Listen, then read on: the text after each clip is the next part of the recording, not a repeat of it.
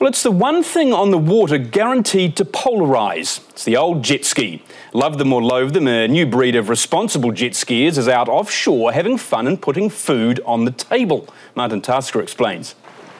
Dawn off Auckland's eastern beach, the early birds gathering for the top catch king of jet ski fishing tournament, the biggest gathering so far for this comparatively new sport. We've got 60 odd skis here today, with a lot of people fishing two up as well, with kids on board, husbands, wives.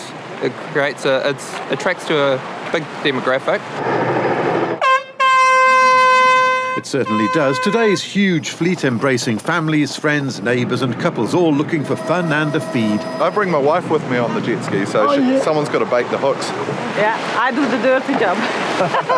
Navigator, beer drinker, baiter. That's right.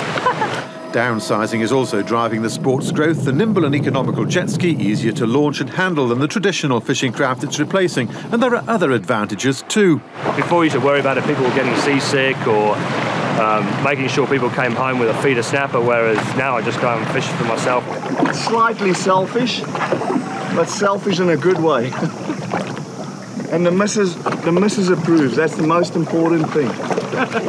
That's if the missus isn't already out there, like previous competition winners and neighbours, Charlene Mitchell and Vicky Bates, who've left their husbands behind. I'm looking after the kids.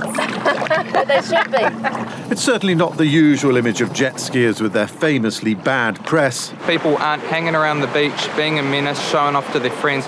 They are a lot more educated. You would have seen everyone's sensible though. We're not idiots that race around the beaches like everyone thinks. And for midlife crisis folk choosing between a Harley Davidson and a jet ski. You're not going to catch a fish on a Harley, are you? And what fish and what a feed. This prize winner weighing in at almost 12 kgs. Martin Tasker, One News.